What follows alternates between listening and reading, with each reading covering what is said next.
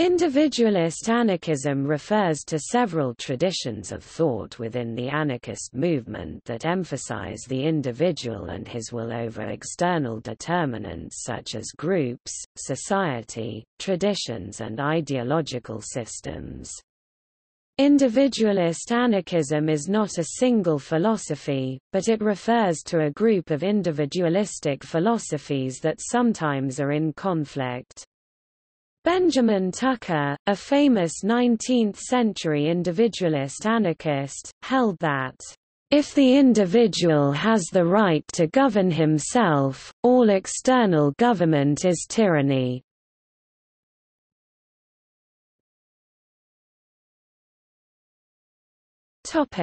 Overview. Among the early influences on individualist anarchism were William Godwin, Josiah Warren, "Sovereignty of the Individual", Max Stirner, Egoism, Lysander Spooner, "Natural Law", Pierre-Joseph Proudhon, Mutualism, Henry David Thoreau, Transcendentalism, Herbert Spencer, "Law of Equal Liberty", and Anselm Bellegarrigue. Individualist anarchism of different kinds have a few things in common. These are the following: the concentration on the individual and their will in preference to any construction such as morality, ideology, social custom, religion, metaphysics, ideas or the will of others. The rejection of or reservations about the idea of revolution, seeing it as a time of mass uprising which could bring about new hierarchies. Instead, they favor more evolutionary methods of bringing about anarchy through alternative experiences and experiments and education which could be brought about today. This is also because it is not seen as desirable for individuals to wait for revolution to start experiencing alternative experiences outside what is offered in the current social system. The view that relationships with other persons or things can be in one's own interest only and can be as transitory and without compromises as desired, since in individualist anarchism sacrifice is usually rejected. In this way, Max Stirner recommended associations of egoists. Individual experience and exploration therefore is emphasized. The egoist form of individualist anarchism, derived from the philosophy of Max Stirner, supports the individual doing exactly what he pleases, taking no notice of God, state, or moral rules. To Stirner, rights were spooks in the mind, and he held that society does not exist but the individuals are its reality. He supported property by force of might rather than moral right. Stirner advocated self-assertion and foresaw associations of egoists, drawn together by respect for each other's ruthlessness. For American anarchist historian Eunice Minette Schuster, American individualist anarchism stresses the isolation of the individual, his right to his own tools, his mind, his body, and to the products of his labor. To the artist who embraces this philosophy it is aesthetic anarchism, to the reformer, ethical anarchism, to the independent mechanic, economic anarchism. The former is concerned with philosophy, the latter with practical demonstration. The economic anarchist is concerned with constructing a society on the basis of anarchism. Economically, he sees no harm whatever in the private possession of what the individual produces by his own labor, but only so much and no more. The aesthetic and ethical type found expression in the transcendentalism, humanitarianism, and romanticism of the first part of the 19th century, the economic type in the pioneer life of the West during the same period, but more favorably after the Civil War. It is for this reason that it has been suggested that in order to understand American individualist anarchism one must take into account the social context of their ideas, namely the transformation of America from a pre-capitalist to a capitalist society. The non-capitalist nature of the early U.S. can be seen from the early dominance of self-employment, artisan and peasant production. At the beginning of the 19th century, around 80% of the working non-slave male population were self-employed. The great majority of Americans during this time were farmers working their own land, primarily for their own needs. And so, individualist anarchism is clearly a form of artisanal socialism. While communist anarchism and anarcho-syndicalism are forms of industrial, or proletarian, socialism. Contemporary individualist anarchist Kevin Carson characterizes American individualist anarchism saying that like the rest of the socialist movement, the individualist anarchists believed that the natural wage of labor in a free market was its product, and that economic exploitation could only take place when capitalists and landlords harnessed the power of the state in their interests. Thus, individualist anarchism was an alternative both to the increasing statism of the mainstream socialist movement, and to a classical liberal movement that was moving toward a mere apologetic for the power of big business. In European individualist anarchism, a different social context helped the rise of European individualist illegalism, and as such, illegalists were proletarians who had nothing to sell but their labor power, and nothing to discard but their dignity. If they disdained waged work, it was because of its compulsive nature. If they turned to illegality, it was due to the fact that honest toil only benefited the employers and often entailed a complete loss of dignity, while any complaints resulted in the sack. To avoid starvation through lack of work, it was necessary to beg or steal, and to avoid conscription into the army, many of them had to go on the run. A European tendency of individualist anarchism advocated violent individual acts of individual reclamation, propaganda by the deed and criticism of organization.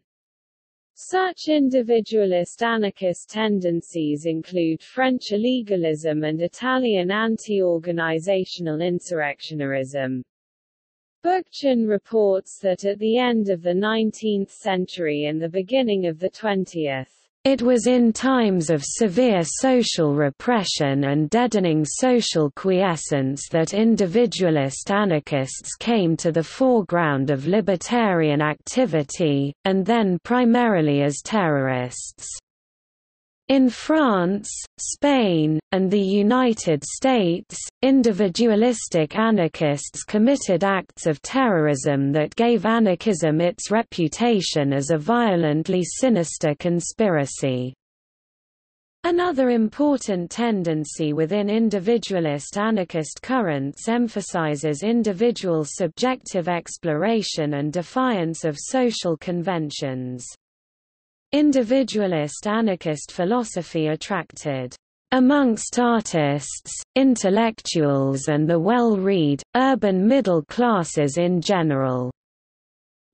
As such, Murray Bookchin describes a lot of individualist anarchism as people who expressed their opposition in uniquely personal forms, especially in fiery tracts, outrageous behavior and aberrant lifestyles in the cultural ghettos of fin de siècle New York, Paris and London. As a credo, individualist anarchism remained largely a bohemian lifestyle, most conspicuous in its demands for sexual freedom, free love, and enamored of innovations in art, behavior, and clothing. In this way, free love currents and other radical lifestyles such as naturism had popularity among individualist anarchists. For Catalan historian Xavier Diez, individualist anarchism, under its iconoclastic, anti-intellectual, antitheist run, which goes against all sacralized ideas or values it entailed, a philosophy of life which could be considered a reaction against the sacred gods of capitalist society. Against the idea of nation, it opposed its internationalism. Against the exaltation of authority embodied in the military institution, it opposed its anti-militarism. Against the concept of industrial civilization, it opposed its naturist vision. In regards to economic questions, there are diverse positions. There are adherents to mutualism, Proudhon, Émile Armand and early Benjamin Tucker, egoistic disrespect for «ghosts» such as private property and markets Stirner, John Henry Mackay, Lev Chernyi and later Tucker and adherents to anarcho-communism Albert Libertad, illegalism and Renzo Novatore. Anarchist historian George Woodcock finds a tendency in individualist anarchism of a distrust of all cooperation beyond the barest minimum for an ascetic life. On the issue of violence, opinions have gone from a violentist point of view mainly exemplified by illegalism and insurrectionary anarchism to one that can be called anarcho-pacifist. In the particular case of Spanish individualist anarchist Miguel Jiménez Igualada, he went from a legalist practice in his youth towards a pacifist position later in his life.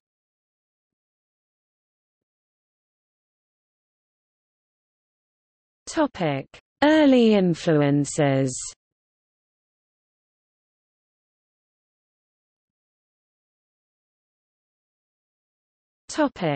William Godwin. William Godwin can be considered an individualist anarchist and philosophical anarchist who was influenced by the ideas of the Age of Enlightenment, and developed what many consider the first expression of modern anarchist thought. According to Peter Kropotkin, Godwin, the first to formulate the political and economical conceptions of anarchism, even though he did not give that name to the ideas developed in his work. Godwin advocated extreme individualism, proposing that all cooperation in labor be eliminated. Godwin was a utilitarian who believed that all individuals are not of equal value, with some of us of more worth and importance than others depending on our utility in bringing about social good. Therefore, he does not believe in equal rights, but the person's life that should be favored that is most conducive to the general good. Godwin opposed government because it infringes on the individual's right to private judgment, to determine which actions most maximize utility, but also makes a critique of all authority over the individual's judgment. This aspect of Godwin's philosophy, minus the utilitarianism, was developed into a more extreme form later by Stirner. Godwin took individualism to the radical extent of opposing individuals performing together in orchestras, writing in Political Justice that "Everything understood by the term cooperation is in some sense an evil." The only apparent exception to this opposition to cooperation is the spontaneous association that may arise when a society is threatened by violent force. One reason he opposed cooperation is he believed it to interfere with an individual's ability to be benevolent for the greater good. Godwin opposes the idea of government, but wrote that a minimal state is a present necessary evil that would become increasingly irrelevant and powerless by the gradual spread of knowledge. He expressly opposed democracy, fearing oppression of the individual by the majority, though he believed it to be preferable to dictatorship.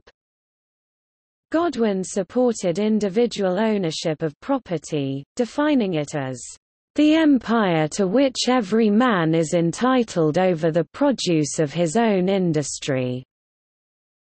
However, he also advocated that individuals give to each other their surplus property on the occasion that others have a need for it, without involving trade, e.g. gift economy. Thus, while people have the right to private property, they should give it away as enlightened altruists. This was to be based on utilitarian principles, and he said, "Every man has a right to that, the exclusive possession of which being awarded to him, a greater sum of benefit or pleasure will result than could have arisen from its being otherwise appropriated." However, benevolence was not to be enforced, being a matter of free individual, private judgment.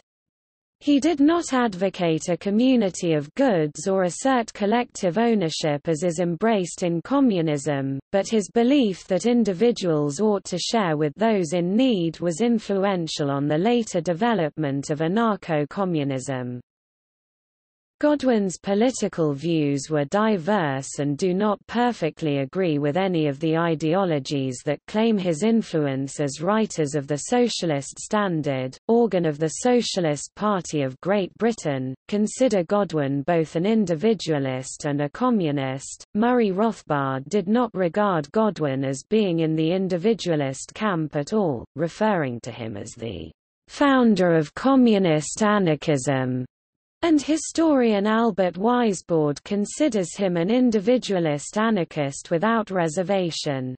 Some writers see a conflict between Godwin's advocacy of private judgment and utilitarianism, as he says that ethics requires that individuals give their surplus property to each other, resulting in an egalitarian society, but at the same time he insists that all things be left to individual choice. As noted by Kropotkin, many of Godwin's views changed over time. William Godwin's influenced the socialism of Robert Owen and Charles Fourier. After success of his British venture, Owen himself established a cooperative community within the United States at New Harmony, Indiana during 1825. One member of this commune was Josiah Warren (1798–1874), considered to be the first individualist anarchist. After New Harmony failed, Warren shifted his ideological loyalties from socialism to anarchism, which was no great leap, given that Owen's socialism had been predicated on Godwin's anarchism.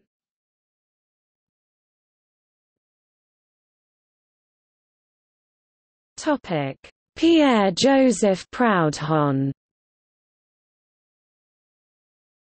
Pierre-Joseph Proudhon (1809–1865) was the first philosopher to label himself an anarchist. Some consider Proudhon to be an individualist anarchist, while others regard him to be a social anarchist. Some commentators do not identify Proudhon as an individualist anarchist due to his preference for association in large industries, rather than individual control. Nevertheless, he was influential among some of the American individualists. In the 1840s and 1850s, Charles A. Dana and William B. Greene introduced Proudhon's works to the United States. Greene adapted Proudhon's Mutualism to American conditions and introduced it to Benjamin Tucker. Proudhon opposed government privilege that protects capitalist, banking and land interests and the accumulation or acquisition of property, and any form of coercion that led to it, which he believed hampers competition and keeps wealth in the hands of the few. Proudhon favored a right of individuals to retain the product of their labor as their own property, but believed that any property beyond that which an individual produced and could possess was illegitimate. Thus he saw private property as both essential to liberty and a road to tyranny, the former when it resulted from labor and was required for labor, and the latter when it resulted in exploitation, profit, interest, rent and tax. He generally called the former possession and the latter property. For large-scale industry, he supported workers' associations to replace wage labor and opposed the ownership of land. Proudhon maintained that those who labor should retain the entirety of what they produce and that monopolies on credit and land are the forces that prohibit such.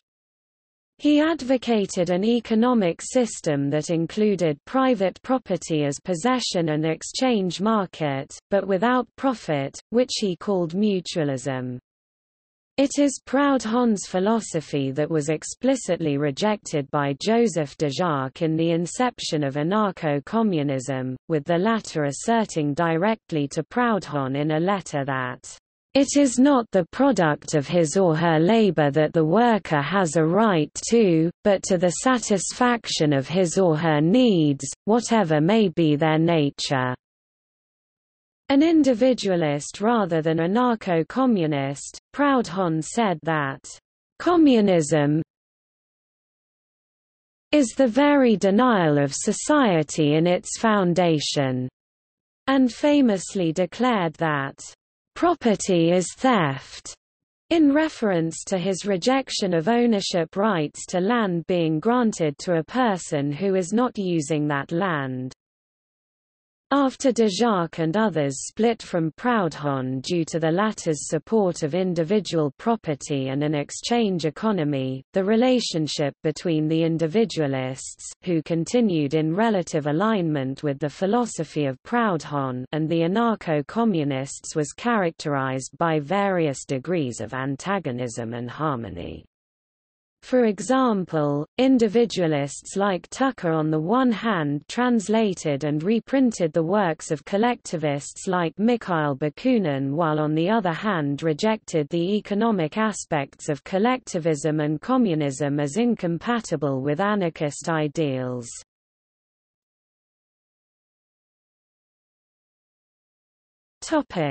Mutualism. Mutualism is an anarchist school of thought which can be traced to the writings of Pierre-Joseph Proudhon, who envisioned a society where each person might possess a means of production, either individually or collectively, with trade representing equivalent amounts of labor in the free market. Integral to the scheme was the establishment of a mutual credit bank which would lend to producers at a minimal interest rate only high enough to cover the costs of administration. Mutualism is based on a labor theory of value which holds that when labor or its product is sold, in exchange it ought to receive goods or services embodying the amount of labor necessary to produce an article of exactly similar and equal utility. Some mutualists believe that if the state did not intervene, as a result of increased competition in the marketplace, individuals would receive no more income than that in proportion to the amount of labor they exert. Mutualists oppose the idea of individuals receiving an income through loans, investments and rent, as they believe these individuals are not laboring. Some of them argue that if state intervention ceased, these types of incomes would disappear due to increased competition in capital. Though Proudhon opposed this type of income, he expressed, "I never meant to forbid or suppress, by sovereign decree, ground rent and interest on capital. I believe that all these forms of human activity should remain free and optional for all, insofar as they ensure the workers' right to the full product of their labor." Mutualists support markets and private property in the product of labor. However, they argue for conditional titles to land, whose private ownership is legitimate only so long as it remains in use or occupation, which Proudhon called possession. Proudhon's mutualism supports labor-owned cooperative firms and associations for, "We need not hesitate, for we have no choice. It is necessary to form an association among workers, because without that, they would remain related as subordinates and superiors, and there would ensue two castes of masters and wage workers, which is repugnant to a free and democratic society. And so, it becomes necessary for the workers to form themselves into democratic societies, with equal conditions for all members, on pain of a relapse into feudalism. As for capital goods, man-made, non-land means of production, mutualist opinion differs on whether these should be commonly managed public assets or private property. Following Proudhon, mutualists originally considered themselves to be libertarian socialists. However, some mutualists have abandoned the labor theory of value, and prefer to avoid the term socialist. But they still retain some cultural attitudes, for the most part, that set them off from the libertarian right. Mutualists have distinguished themselves from state socialism and do not advocate social control over the means of production. Benjamin Tucker said of Proudhon that, though opposed to socializing the ownership of capital, Proudhon aimed nevertheless to socialize its effects by making its use beneficial to all instead of a means of impoverishing the many to enrich the few. By subjecting capital to the natural law of competition, thus bringing the price of its own use down to cost.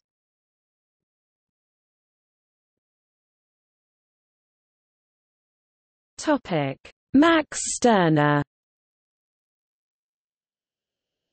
Johann Caspar Schmidt (October 25, 1806 to June 26, 1856), better known as Max Stirner, the nom de plume he adopted from a schoolyard nickname he had acquired as a child because of his high brow, in German, Stern, was a German philosopher, who ranks as one of the literary fathers of nihilism, existentialism, postmodernism and anarchism, especially of individualist anarchism.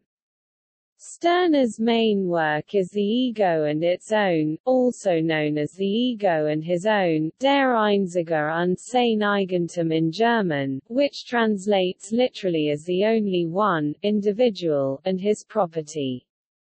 This work was first published in 1844 in Leipzig and has since appeared in numerous editions and translations.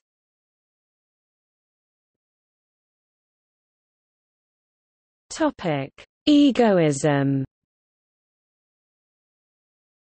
Max Stirner's philosophy, sometimes called egoism, is a form of individualist anarchism.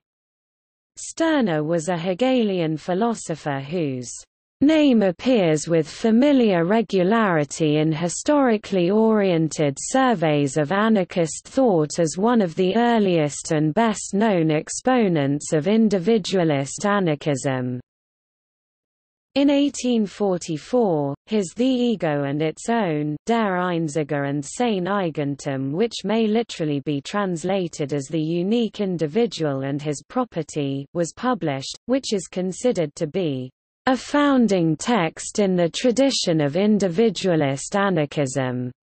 Stirner does not recommend that the individual try to eliminate the state, but simply that they disregard the state when it conflicts with one's autonomous choices and go along with it when doing so is conducive to one's interests.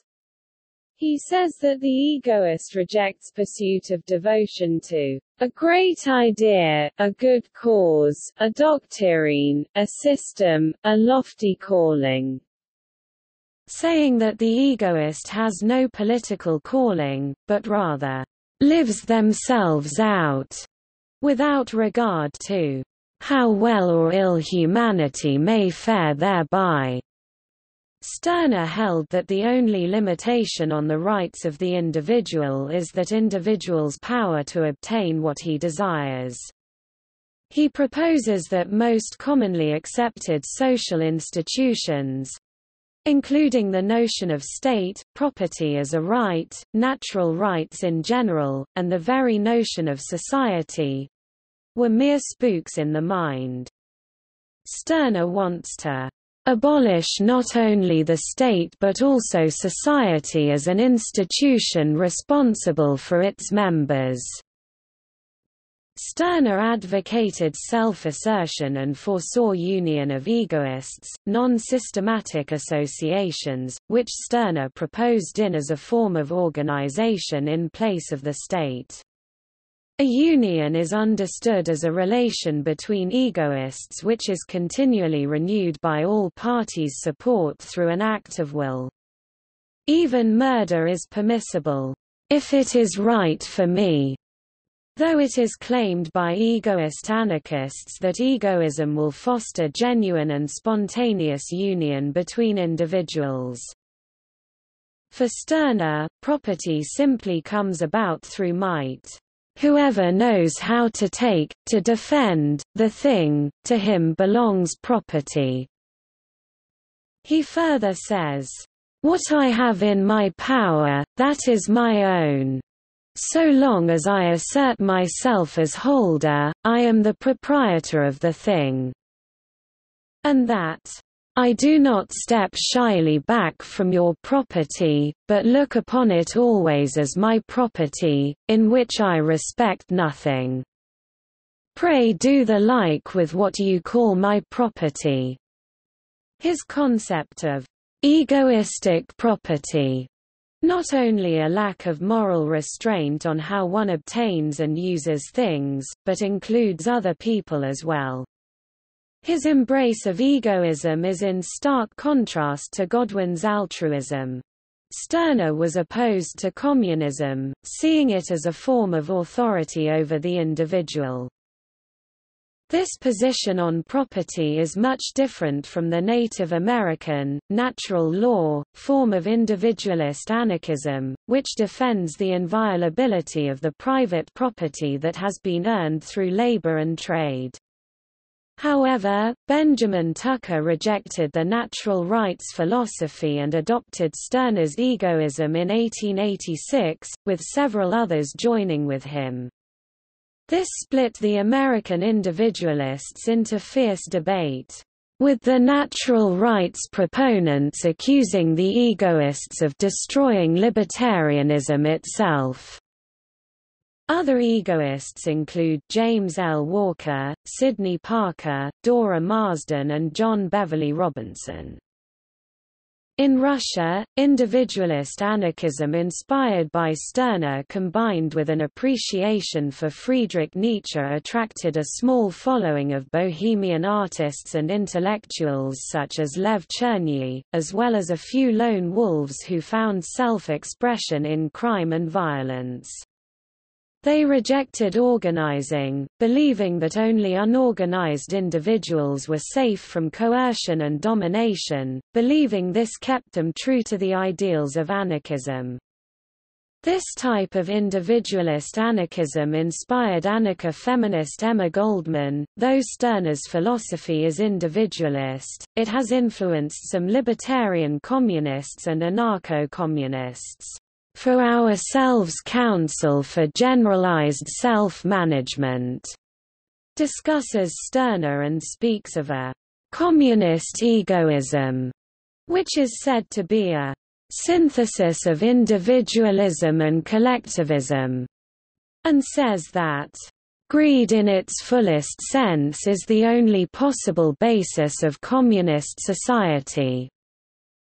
Forms of libertarian communism such as situationism are influenced by Stirner. Anarcho-communist Emma Goldman was influenced by both Stirner and Peter Kropotkin and blended the philosophies together in her own as shown in books of hers such as Anarchism and other essays.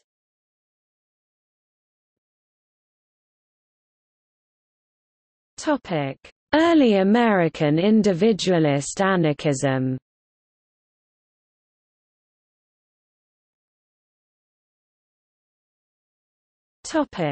Josiah Warren. Josiah Warren is widely regarded as the first American anarchist, and the 4-page weekly paper he edited during 1833, The Peaceful Revolutionist, was the first anarchist periodical published, an enterprise for which he built his own printing press, cast his own type and made his own printing plates. Warren was a follower of Robert Owen and joined Owen's community at New Harmony, Indiana. Warren termed the phrase, "cost the limit of price," with "cost" here referring not to monetary price paid but the labor one exerted to produce an item. Therefore, He proposed a system to pay people with certificates indicating how many hours of work they did. They could exchange the notes at local time stores for goods that took the same amount of time to produce. He put his theories to the test by establishing an experimental labor-for-labor store called the Cincinnati Time Store, where trade was facilitated by notes backed by a promise to perform labor. The store proved successful and operated for 3 years, after which it was closed so that Warren could pursue establishing colonies based on mutualism. These included Utopia and Modern Times. Warren said that Stephen Pearl Andrews' The Science of Society, published in 1852, was the most lucid and complete exposition of Warren's own theories. Catalan historian Xavier Diez report that the intentional communal experiments pioneered by Warren were influential in European individualist anarchists of the late 19th and early 20th centuries, such as Émile Armand, and the intentional communities started by them.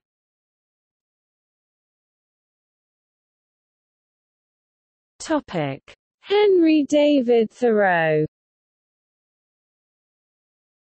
Henry David Thoreau (1817–1862) was an important early influence in individualist anarchist thought in the United States and Europe. Thoreau was an American author, poet, naturalist, tax resister, development critic, surveyor, historian, philosopher and leading transcendentalist.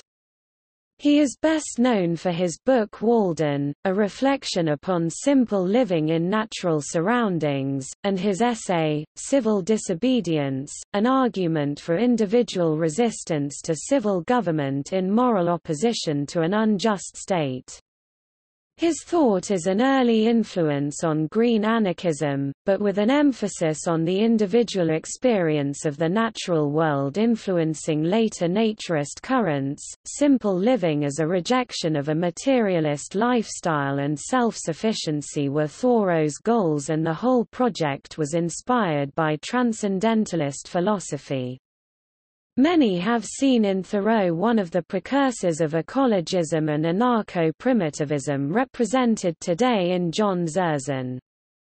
For George Woodcock, this attitude can be also motivated by certain idea of resistance to progress and of rejection of the growing materialism which is the nature of American society in the mid-19th century. The essay Civil Disobedience, Resistance to Civil Government was first published in 1849. It argues that people should not permit governments to overrule or atrophy their consciences, and that people have a duty to avoid allowing such acquiescence to enable the government to make them the agents of injustice. Thoreau was motivated in part by his disgust with slavery and the Mexican-American War. The essay later influenced Mohandas Gandhi, Martin Luther King Jr., Martin Buber and Leo Tolstoy through its advocacy of nonviolent resistance. It is also the main precedent for anarcho-pacifism. The American version of individualist anarchism has a strong emphasis on the non-aggression principle and individual sovereignty. Some individualist anarchists such as Thoreau do not speak of economics, but simply the right of disunion from the state and foresee the gradual elimination of the state through social evolution.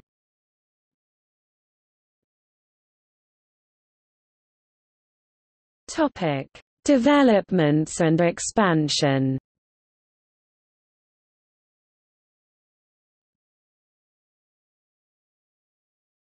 Topic: Free love, anarcha-feminism and LGBT issues. An important current within individualist anarchism is free love. Free love advocates sometimes trace their roots back to Josiah Warren and to experimental communities, and viewed sexual freedom as a clear, direct expression of an individual's self-ownership. Free love particularly stressed women's rights since most sexual laws, such as those governing marriage and use of birth control, discriminated against women. The most important American free love journal was Lucifer the Lightbearer (1883–1907), edited by Moses Harman and Lois Weisbrucker, but also there existed Ezra Hayward and Angela Hayward's The Word (1872–1890), 1892–1893. M. E. Lazarus was also an important American individualist anarchist who promoted free love. John William Lloyd, a collaborator of Benjamin Tucker's periodical Liberty, published in 1931 a sex manual that he called the Carezza Method, or Magnetation, the Art of Connubial Love. In Europe, the main propagandist of free love within individualist anarchism was Émile Armand. He proposed the concept of la camaraderie amoureuse to speak of free love as the possibility of voluntary sexual encounter between consenting adults. He was also a consistent proponent of polyamory. In France, there was also feminist activity inside individualist anarchism as promoted by individualist feminists Marie Cuget, Anna Mahe, Rorette Maitrejean and Sofia Zajkowska. The Brazilian individualist anarchist Maria Lacerda de Moura lectured on topics such as education, women's rights, free love and anti-militarism. Her writings and essays garnered her attention not only in Brazil, but also in Argentina and Uruguay. She also wrote for the Spanish individualist anarchist magazine Al Margen alongside Miguel Jiménez Igualada. In Germany, the Stirnerists Adolf Brand and John Henry Mackay were pioneering campaigners for the acceptance of male bisexuality and homosexuality.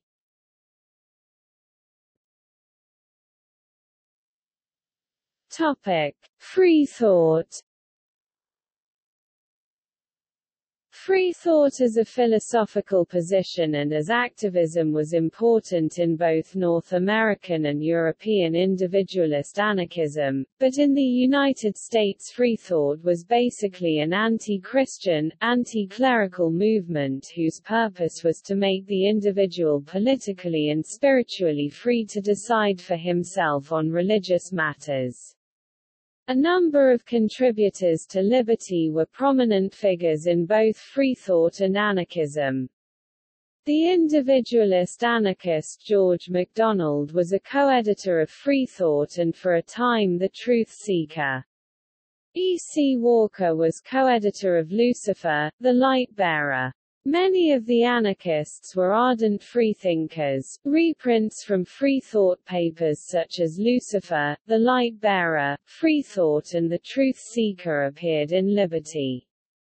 The Church was viewed as a common ally of the state and as a repressive force in and of itself. In Europe, a similar development occurred in French and Spanish individualist anarchist circles. Anti-clericalism, just as in the rest of the libertarian movement, is another of the frequent elements which will gain relevance related to the measure in which the French Republic begins to have conflicts with the Church.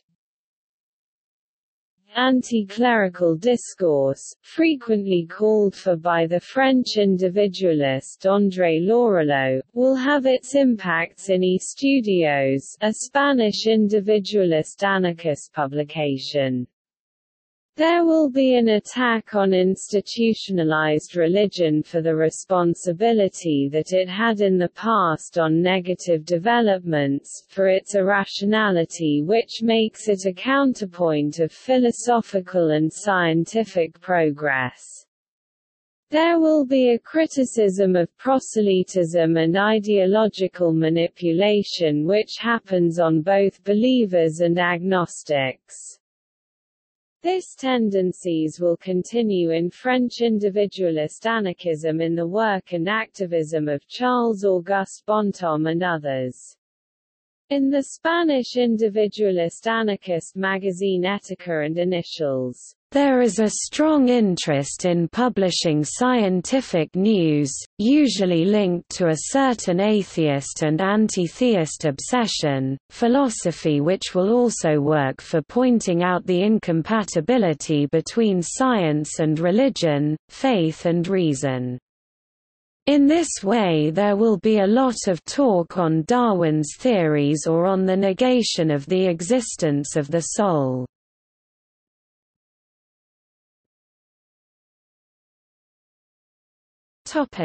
Anarcho-naturism. Another important current, especially within French and Spanish individualist anarchist groups, was naturism. Naturism promoted an ecological worldview, small eco-villages and most prominently nudism as a way to avoid the artificiality of the industrial mass society of modernity. Naturist individualist anarchists saw the individual in his biological, physical and psychological aspects and avoided and tried to eliminate social determinations. An early influence in this vein was Henry David Thoreau and his famous book Walden. Important promoters of this were Henry Zisley and Émile Gravel, who collaborated in La Nouvelle Humanité, followed by Le Naturien, Le Sauvage, L'Ordre Naturel and La Vie Naturelle. This relationship between anarchism and naturism was quite important at the end of the 1920s in Spain, when he linking role played by the Sol y Vida group was very important. The goal of this group was to take trips and enjoy the open air. The naturist Athenaeum, Eclectico, in Barcelona, was the base from which the activities of the group were launched. First Etica and then Initials, which began in 1929, were the publications of the group, which lasted until the Spanish Civil War. We must be aware that the naturist ideas expressed in them matched the desires that the libertarian youth had of breaking up with the conventions of the bourgeoisie of the time. That is what a young worker explained in a letter to Initials. He writes it under the odd pseudonym of Silvestre del Campo, wild man in the country. Quote, I find great pleasure in being naked in the woods, bathed in light and air, two natural elements we cannot do without. By shunning the humble garment of an exploited person, garments which, in my opinion, are the result of all the laws devised to make our lives bitter, we feel there no others left but just the natural laws. Clothes mean slavery for some and tyranny for others. Only the naked man who rebels against all norms, stands for anarchism, devoid of the prejudices of outfit imposed by our money-oriented society. The relation between anarchism and naturism gives way to the Naturist Federation, in July 1928, and to the LV Spanish Naturist Congress, in September 1929, both supported by the libertarian movement. However, in the short term, the naturist and libertarian movements grew apart in the conceptions of everyday life. The naturist movement felt closer to the libertarian individualism of some French theoreticians such as Henry Ner, real name of Han Rinner, than to the revolutionary goals proposed by some anarchist organizations such as the FI, Federación Anarquista Ibérica.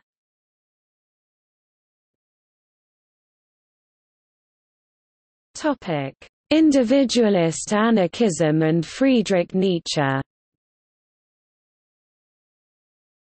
The thought of German philosopher Friedrich Nietzsche has been influential in individualist anarchism, specifically in thinkers such as France's Émile Armand, the Italian Renzo Novatore and the Colombian Biophilo Panclasta. Robert C. Holub, author of Nietzsche, socialist, anarchist, feminist, posits that translations of Nietzsche's writings in the United States very likely appeared first in Liberty, the anarchist journal edited by Benjamin Tucker.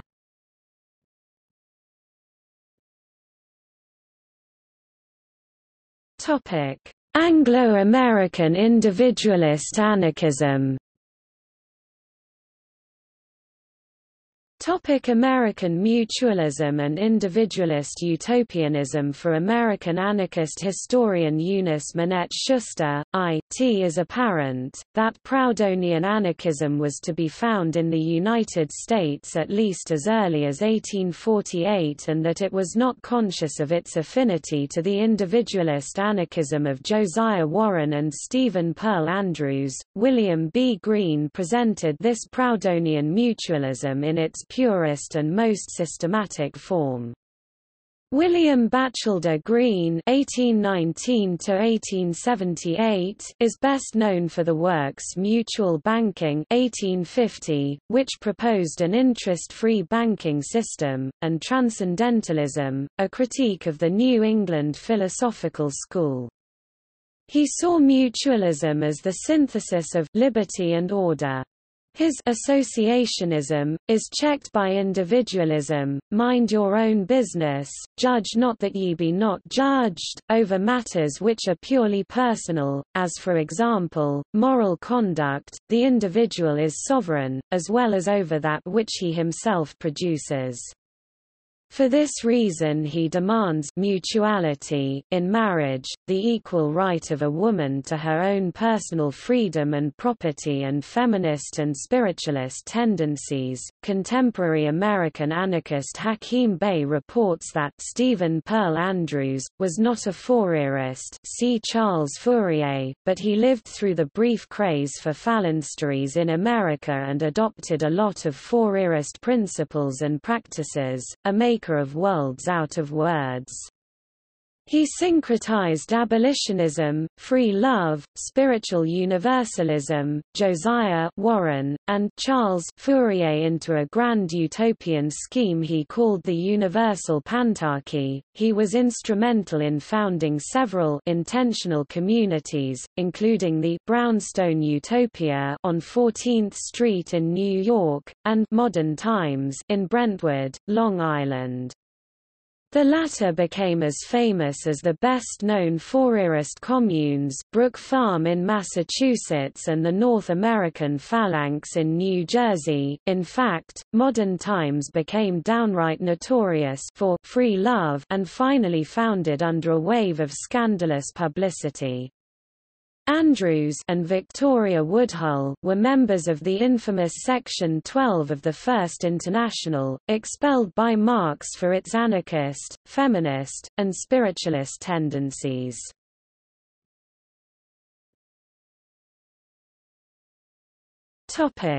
Boston anarchists. Another form of individualist anarchism was found in the United States as advocated by the so-called Boston anarchists. By default, American individualists had no difficulty accepting the concepts that one man employ another, or that he direct him in his labor, but rather demanded that all natural opportunities requisite to the production of wealth be accessible to all on equal terms, and that monopolies arising from special privileges created by law be abolished. They believed state monopoly capitalism, defined as a state-sponsored monopoly, prevented labor from being fully rewarded. Voltaire-Regnier de Cleyre summed up the philosophy by saying that the anarchist individualists affirm in the idea that the system of employer and employed, buying and selling, banking, and all the other essential institutions of commercialism, centered upon private property, are in themselves good, and are rendered vicious merely by the interference of the state. Even among the 19th-century American individualists, there was not a monolithic doctrine, as they disagreed amongst each other on various issues including intellectual property rights and possession versus property in land. A major schism occurred later in the 19th century when Tucker and some others abandoned their traditional support of natural rights as espoused by Lysander Spooner and converted to an egoism, modeled upon Max Stirner's philosophy. Lysander Spooner, besides his individualist anarchist activism, was also an important anti-slavery activist and became a member of the First International. Some Boston anarchists, including Benjamin Tucker, identified themselves as socialists, which in the 19th century was often used in the sense of a commitment to improving conditions of the working class, i.e., the labor problem. The Boston anarchists such as Tucker and his followers continue to be considered socialists due to their opposition to usury. They do so because, as the modern economist Jim Stanford points out, there are many different kinds of competitive markets, such as market socialism, and capitalism is only one type of a market economy. By around the start of the 20th century, the heyday of individualist anarchism had passed.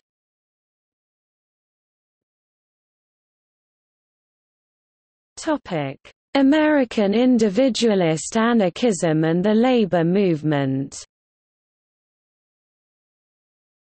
George Woodcock reports that the American individualist anarchists Lysander Spooner and William B. Greene had been members of the Socialist First International. Two individualist anarchists who wrote in Benjamin Tucker's Liberty were also important labor organizers of the time. Joseph Labadie (April 18, 1850 to October 7, 1933) was an American labor organizer, individualist anarchist, social activist, printer, publisher, essayist and poet. In 1883, Labadie embraced a non-violent version of individualist anarchism. Without the oppression of the state, Labadie believed, humans would choose to harmonize with the great natural laws without robbing their fellows through interest, profit, rent and taxes. However, he supported community cooperation as he supported community control of water utilities, streets and railroads. Although he did not support the militant anarchism of the Haymarket anarchists, he fought for the clemency of the accused because he did not believe they were the perpetrators. In 1888, Labadie organized the Michigan Federation of Labor, became its first president and forged an alliance with Samuel Gompers. A colleague of Labadie's at Liberty, Dyer Lum was another important individualist anarchist labor activist and poet of the era. A leading anarcho-syndicalist and a prominent left-wing intellectual of the 1880s, he is remembered as the lover and mentor of early anarcha-feminist Voltairine de Cleyre. Lum was a prolific writer who wrote a number of key anarchist texts and contributed to publications including Mother Earth, 20th Century, The Alarm, the Journal of the International Working People's Association, and The Open Court among others. Lum's political philosophy was a fusion of individualist anarchist economics, a radicalized form of laissez-faire economics, inspired by the Boston anarchists, with radical labor organization similar to that of the Chicago anarchists of the time. Herbert Spencer and Pierre-Joseph Proudhon influenced Lum strongly in his individualist tendency. He developed a mutualist theory of unions and as such was active within the Knights of Labor and later promoted anti-political strategies in the American Federation of Labor. Frustration with abolitionism, spiritualism and labor reform caused Lum to embrace anarchism and radicalize workers. Convinced of the necessity of violence to enact social change, he volunteered to fight in the American Civil War, hoping thereby to bring about the end of slavery. Kevin Carson has praised Lum's fusion of individualist laissez-faire economics with radical labor activism as creative, and described him as more significant than any in the Boston group.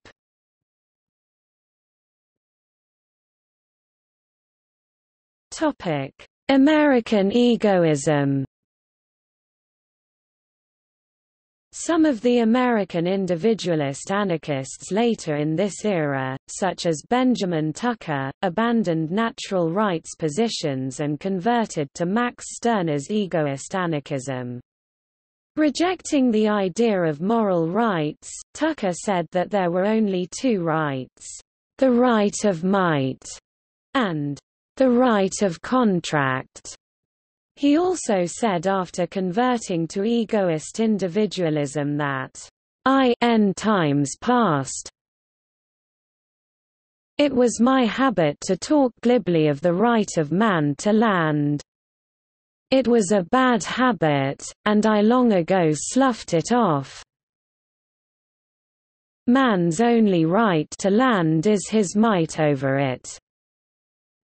In adopting Stirnerite egoism in 1886, Tucker rejected natural rights which had long been considered the foundation of libertarianism. This rejection galvanized the movement into fierce debates, with the natural rights proponents accusing the egoists of destroying libertarianism itself. So bitter was the conflict that a number of natural rights proponents withdrew from the pages of Liberty in protest, even though they had hitherto been among its frequent contributors. Thereafter, Liberty championed egoism, although its general content did not change significantly. Several periodicals were undoubtedly influenced by Liberty's presentation of egoism. They included I, published by Clarence Lee Swartz, edited by William Wallstein Gordak and J. William Lloyd, all associates of Liberty, and The Ego and the Egoist, both of which were edited by Edward H. Fulton. Among the egoist papers that Tucker followed were the German Der Eigen, edited by Adolf Brand, and The Eagle and the Serpent, issued from London. The latter, the most prominent English-language egoist journal, was published from 1898 to 1900 with the subtitle, "A Journal of Egoistic Philosophy and Sociology." American anarchists who adhered to egoism include Benjamin Tucker, John Beverly Robinson, Stephen T. Byington, Hutchins Hapgood, James L. Walker, Victor Yaros and Edward H. Fulton. Robinson wrote an essay called Egoism, in which he states that modern egoism, as propounded by Stirner and Nietzsche, and expounded by Ibsen, Shaw and others, is all these, but it is more. It is the realization by the individual that they are an individual, that, as far as they are concerned, they are the only individual. Walker published the work The Philosophy of Egoism, in which he argued that egoism implies a rethinking of the self-other relationship, nothing less than a complete revolution in the relations of mankind, that avoids both the anarchist principle that legitimates domination and the moralist notion that elevates self-renunciation to a virtue. Walker describes himself as an egoistic anarchist who believed in both contract and cooperation as practical principles to guide everyday interactions. For Walker, what really defines egoism is not mere self-interest, pleasure, or greed, it is the sovereignty of the individual, the full expression of the subjectivity of the individual ego. Italian anti-organizationalist individualist anarchism was brought to the United States by Italian-born individualists such as Giuseppe Ciancabilla and others who advocated for violent propaganda by the deed there. Anarchist historian George Woodcock reports the incident in which the important Italian social anarchist Enrico Malatesta became involved in a dispute with the individualist anarchists of Paterson, who insisted that anarchism implied no organization at all, and that every man must act solely on his impulses. At last, in one noisy debate, the individual impulse of a certain Ciancabilla directed him to shoot Malatesta, who was badly wounded but obstinately refused to name his assailant. Enrico Arrigoni, pseudonym Frank Brand, was an Italian-American individualist anarchist lathe operator, house painter, bricklayer, dramatist and political activist influenced by the work of Max Stirner. He took the pseudonym Brand from a fictional character in one of Henrik Ibsen's plays. In the 1910s, he started becoming involved in anarchist and anti-war activism around Milan. From the 1910s until the 1920s, he participated in anarchist activities and popular uprisings in various countries including Switzerland, Germany, Hungary, Argentina and Cuba. He lived from the 1920s onwards in New York City, where he edited the individualist anarchist eclectic journal Eresia in 1928.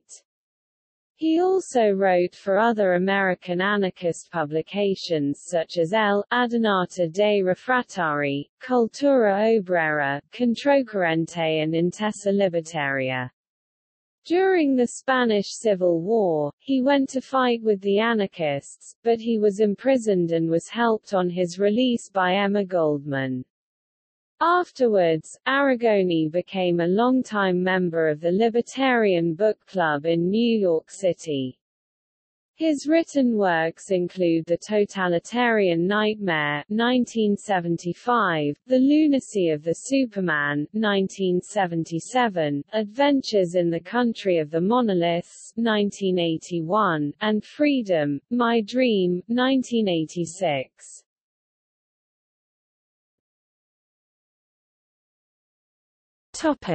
Anarcho-capitalism. Without the labor theory of value, 19th-century individualist anarchists approximate the modern movement of anarcho-capitalism. As economic theory changed, the popularity of the labor theory of classical economics was superseded by the subjective theory of value of neoclassical economics. Murray Rothbard, a student of Ludwig von Mises, combined Mises' Austrian school of economics with the absolutist views of human rights and rejection of the state he had absorbed from studying the individualist American anarchists of the 19th century such as Lysander Spooner and Benjamin Tucker. In the mid-1950s, Rothbard wrote an article under a pseudonym, saying that "We are not anarchists, but not archists either. Perhaps, then, we could call ourselves by a new name, nonarchist." Concerned with differentiating himself from communist and socialistic economic views of other anarchists, including the individualist anarchists of the 19th century.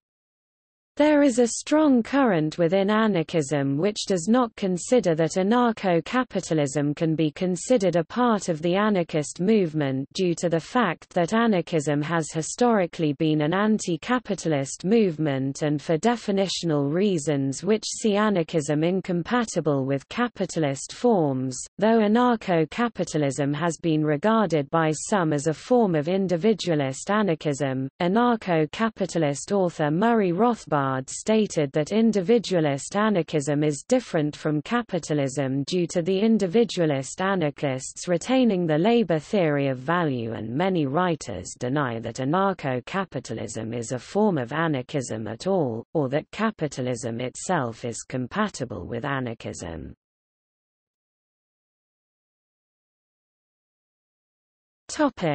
Agorism. Agorism was developed from anarcho-capitalism in the late 20th century by Samuel Edward Konkin III. The goal of agorists is a society in which all relations between people are voluntary exchanges, a free market. Agorists are market anarchists. Most agorists consider that property rights are natural rights deriving from the primary right of self-ownership.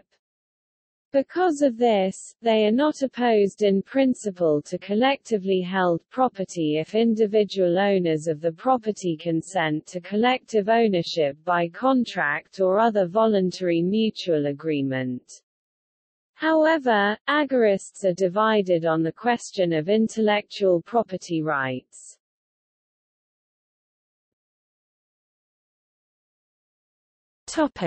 Left-wing market anarchism. Left-wing market anarchism, a form of left libertarianism, individualist anarchism and libertarian socialism, is associated with scholars such as Kevin Carson, Roderick T. Long, Charles Johnson, Brad Spangler, Samuel Edward Konkin III, Sheldon Richman, Chris Matthew Shabara and Gary Chartier, who stress the value of radically free markets, termed freed markets, to distinguish them from the common conception which these libertarians believe to be riddled with statist and capitalist privileges.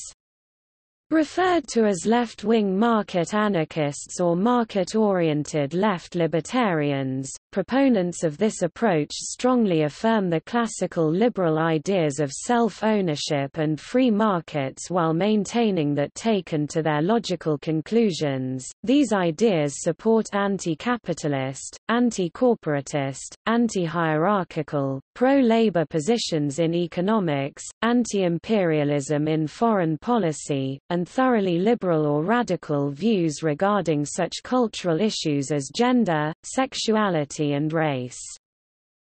The genealogy of contemporary market-oriented left libertarianism, sometimes labeled left-wing market anarchism, overlaps to a significant degree with that of Steiner-Vallentyne left libertarianism, as the roots of that tradition are sketched in the book The Origins of Left Libertarianism.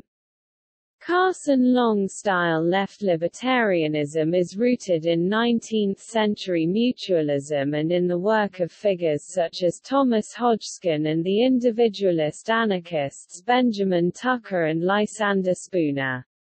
While with notable exceptions market-oriented libertarians after Tucker tended to ally with the political right, relationships between such libertarians and the New Left thrived in the 1960s, laying the groundwork for modern left-wing market anarchism.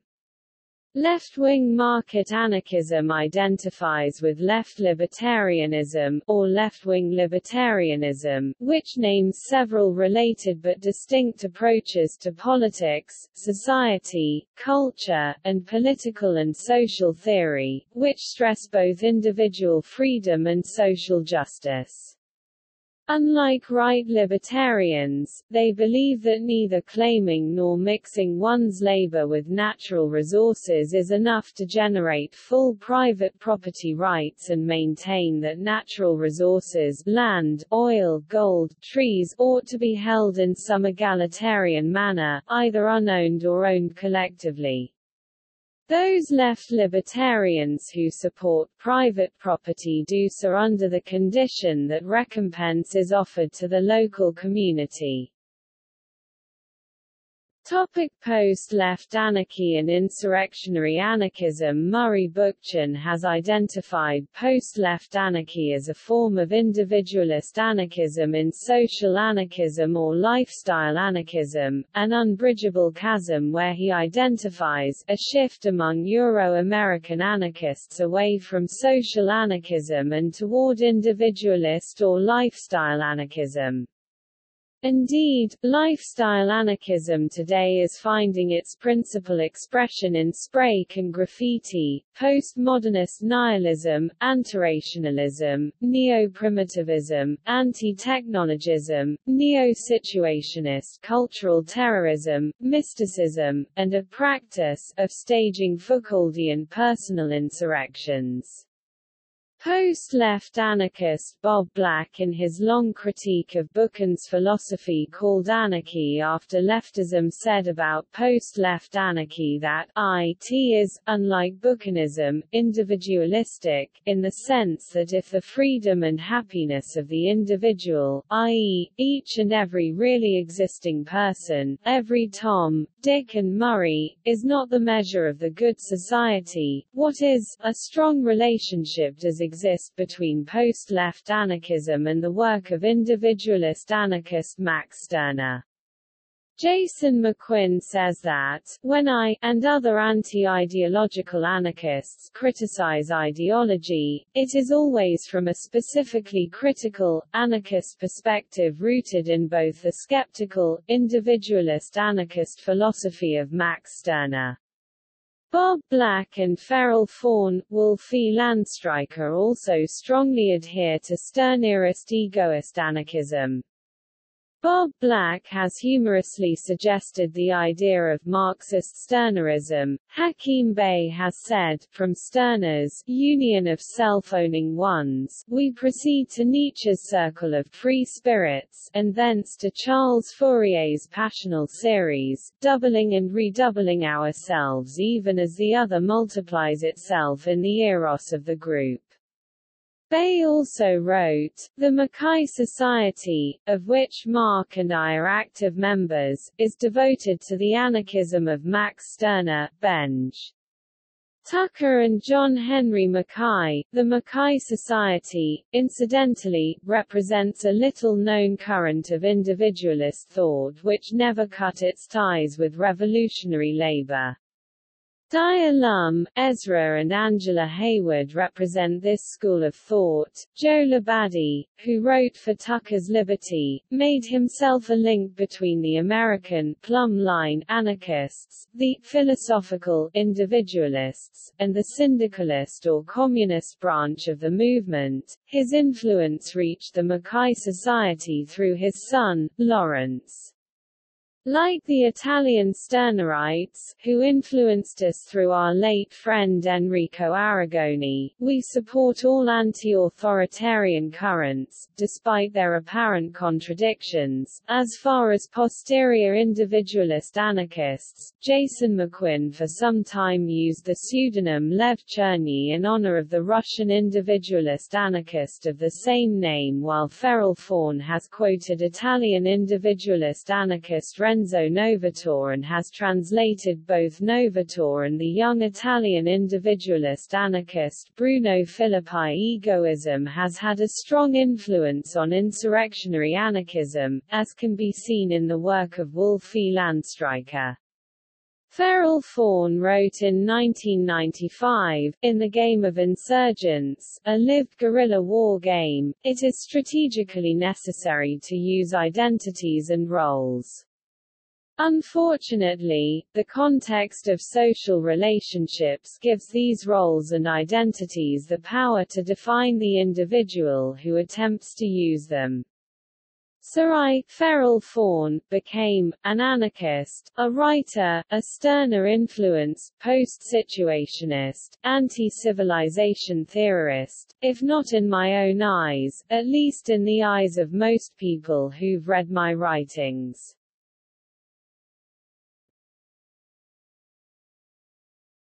Topic: European individualist anarchism.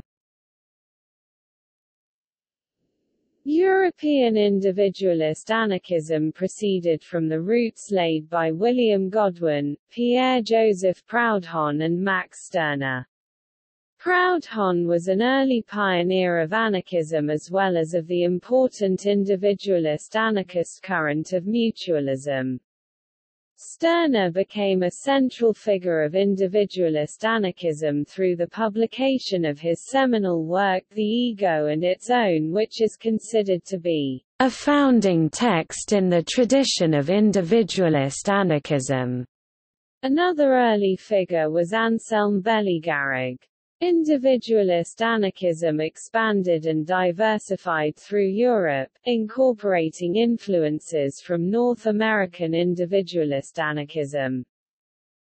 European individualist anarchists include Albert Libertad, Bellegarrigue, Oscar Wilde, Émile Armand, Lev Cherny, John Henry Mackay, Han Rinner, Adolf Brand, Miguel Jiménez Igualada, Renzo Novatore and currently Michel Onfray.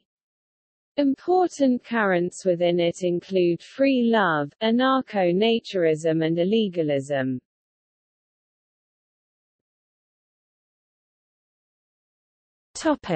France. From the legacy of Proudhon and Stirner there emerged a strong tradition of French individualist anarchism. An early important individualist anarchist was Anselme Bellegarrigue. He participated in the French Revolution of 1848, was author and editor of Anarchy, Journal de l'Ordre and Au fait, Interprétation de la vie démocratique, and wrote the important early anarchist manifesto in 1850. Catalan historian of individualist anarchism Xavier Diez reports that during his travels in the United States, he at least contacted Henry David Thoreau and, probably, Josiah Warren. Autonomie individuelle was an individualist anarchist publication that ran from 1887 to 1888. It was edited by Jean-Baptiste Louis, Charles Schaeffer and Georges Dihieme. Later, this tradition continued with such intellectuals as Albert Libertad, André Laurelot, Émile Armand, Victor Serge, Zoe Daxa and Rirette Maitrejean, who in 1905 developed theory in the main individualist anarchist journal in France, L'Anarchie. Outside this journal, Han Rinner wrote Petit Manuel Individualista 1903. In 1891, Zoe Daxa created the journal L'En Dehors. Anarcho-naturism was promoted by Henry Zisley, Émile Gravel and Georges Buteau. Buteau was an individualist, partisan of the Milieu Libres, publisher of Flambeau, an enemy of authority, in 1901 in Vienna, and most of his energies were devoted to creating anarchist colonies, communautés expérimentales, in which he participated in several. In this sense, the theoretical positions and the vital experiences of French individualism are deeply iconoclastic and scandalous, even within libertarian circles.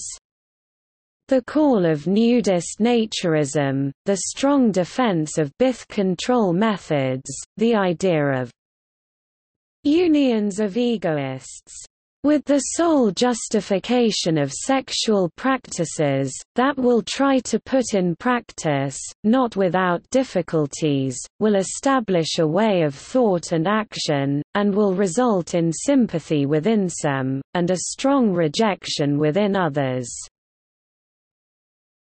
French individualist anarchists grouped behind Émile Armand, published L'Anique after World War II. L'Anique went from 1945 to 1956 with a total of 110 numbers.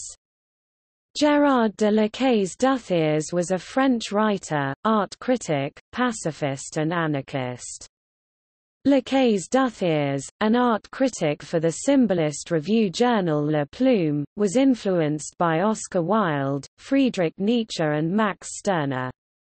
His 1906 L'Idéal humain de l'art helped found the artistocracy movement, a movement advocating life in the service of art. His ideal was an anti-elitist aestheticism. All men should be artists. Together with André Coloma and Manuel de Valdés, in 1913 he founded L'Action d'Art, an anarchist literary journal. After World War II, he contributed to the journal L'Anique. Within the synthesist anarchist organization, the Fédération Anarchiste, there existed an individualist anarchist tendency alongside anarcho-communist and anarcho-syndicalist currents.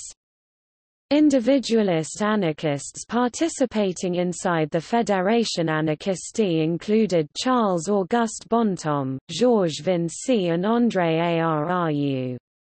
The new base principles of the Francophone Anarchist Federation were written by the individualist anarchist Charles-Auguste Bonhomme and the anarcho-communist Maurice Joyer, which established an organization with a plurality of tendencies and autonomy of federated groups organized around synthesist principles.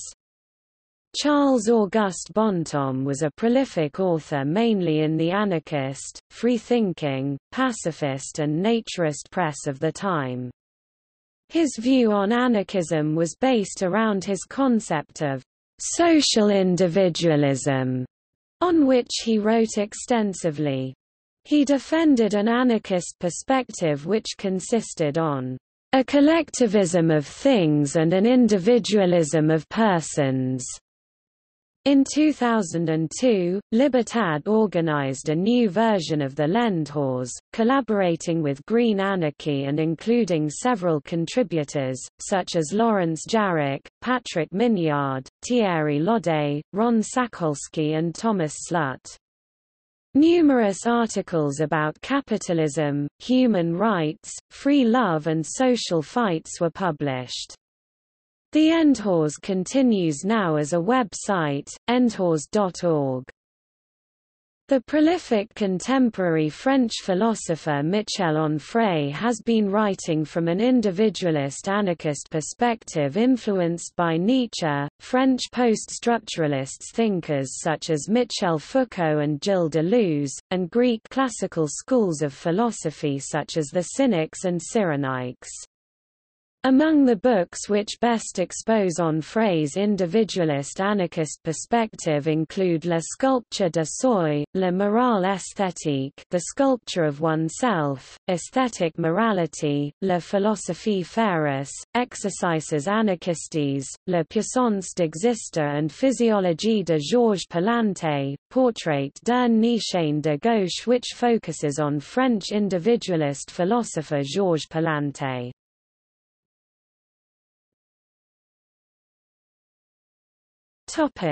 Illegalism.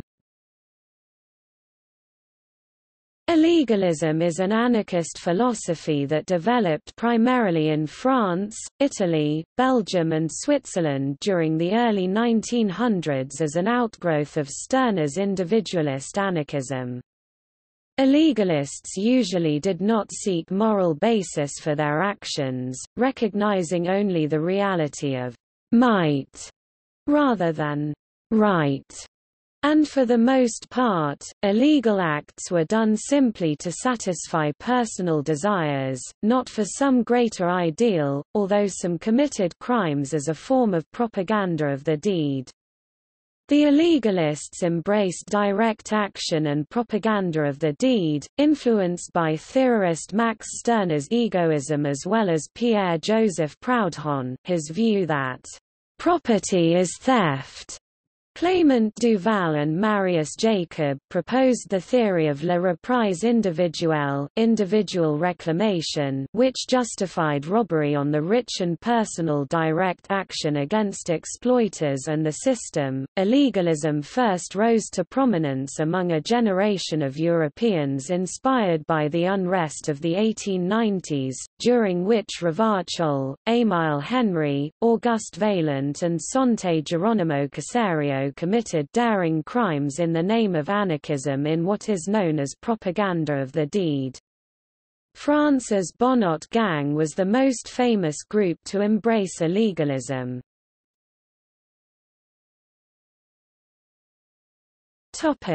Italy.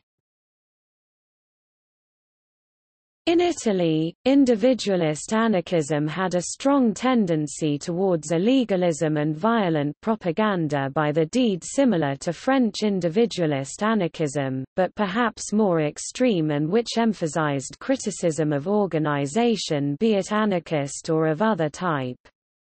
In this respect, we can consider notorious magnicides carried out or attempted by individualists Giovanni Passanante, Sonte Caserio, Michel Angiolio, Luigi Luceni and Gaetano Bresci, who murdered King Umberto I. Caserio lived in France and coexisted within French illegalism and later assassinated French President Sadi Carnot. The theoretical seeds of current insurrectionary anarchism were already laid out at the end of 19th-century Italy in a combination of individualist anarchism, criticism of permanent groups and organization with a socialist class struggle worldview. During the rise of fascism, this thought also motivated Gino Lucetti, Michel Chiroux and Angelo Sabardolotto in attempting the assassination of Benito Mussolini. During the early 20th century, the intellectual work of individualist anarchist Renzo Novatore came to importance, and he was influenced by Max Stirner, Friedrich Nietzsche, Georges Palante, Oscar Wilde, Henrik Ibsen, Arthur Schopenhauer and Charles Baudelaire.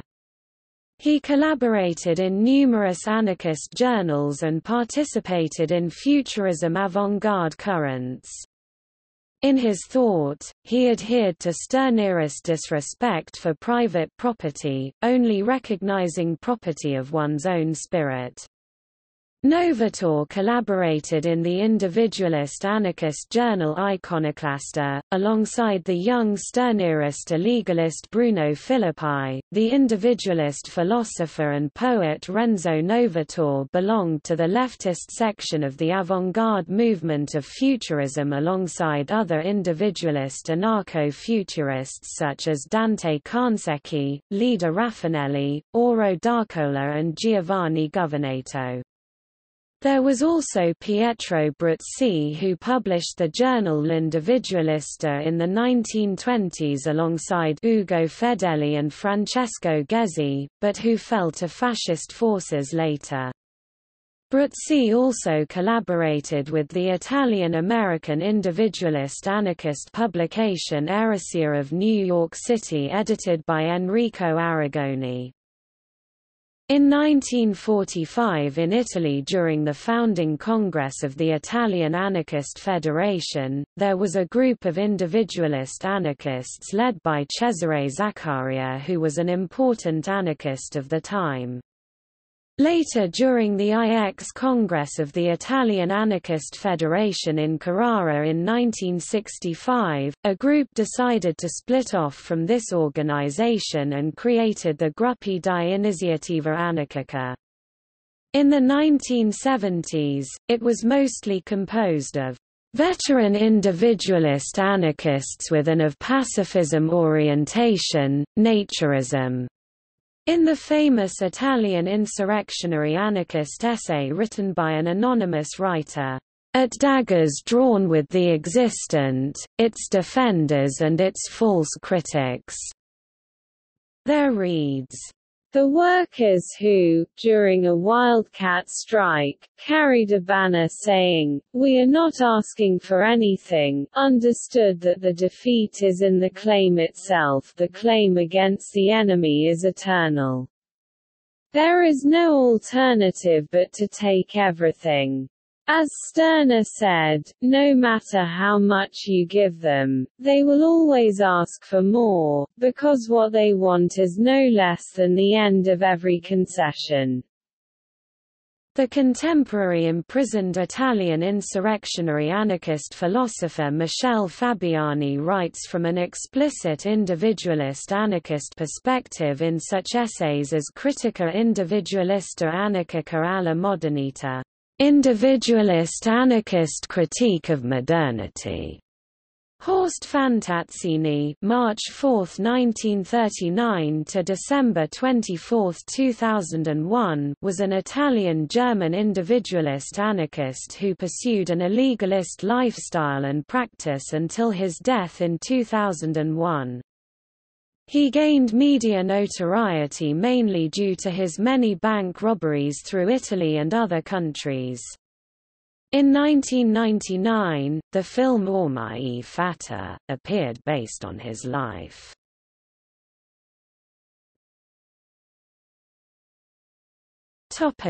Spain.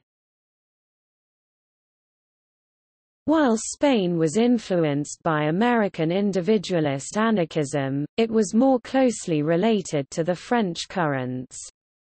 Around the start of the 20th century, individualism in Spain gathered force through the efforts of people such as Dorado Montero, Ricardo Mella, Federico Urales, Miguel Jiménez Igualada, Mariano Gallardo and J. Elizalde, who translated French and American individualists. Important in this respect were also magazines such as La Idea Libre, La Revista Blanca, Ética, Initials, Al Margen, Estudios and Nosotros. The most influential thinkers there were Max Stirner, Émile Armand and Han Rinner. Just as in France, the spread of Esperanto and anarcho-nationalism had importance just as naturism and free love currents. Later, Armand and Rinner themselves started writing in the Spanish individualist press. Armand's concept of amorous camaraderie had an important role in motivating polyamory as realization of the individual. Catalan historian Xavier Diez reports that the Spanish individualist anarchist press was widely read by members of anarcho-communist groups and by members of the anarcho-syndicalist trade union CNT. There were also the cases of prominent individualist anarchists such as Federico Urales and Miguel Jiménez Igualada, who were members of the CNT, and J. Elizalde, who was a founding member and first secretary of the Iberian Anarchist Federation (IAF). Spanish individualist anarchist Miguel Jiménez Igualada wrote the lengthy theory book called Anarchism, espousing his individualist anarchism. Between October 1937 and February 1938, he was editor of the individualist anarchist magazine Nosotros, in which many works of Armand and Rinner appeared. He also participated in the publishing of another individualist anarchist magazine Al Margen, Publicación Quincenal Individualista. In his youth, he engaged in illegalist activities.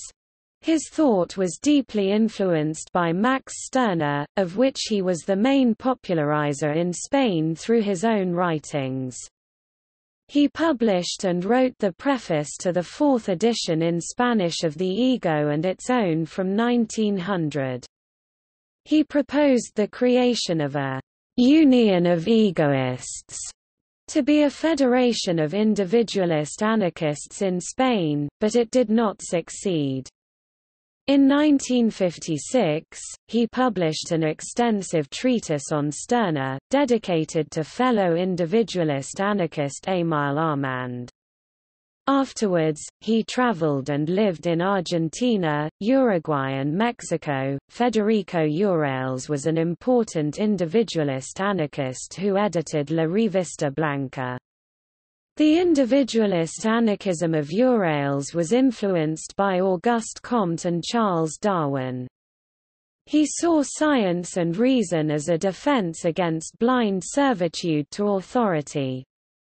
He was critical of influential individualist thinkers such as Nietzsche and Stirner for promoting an asocial egoist individualism, and instead promoted an individualism with solidarity seen as a way to guarantee social equality and harmony.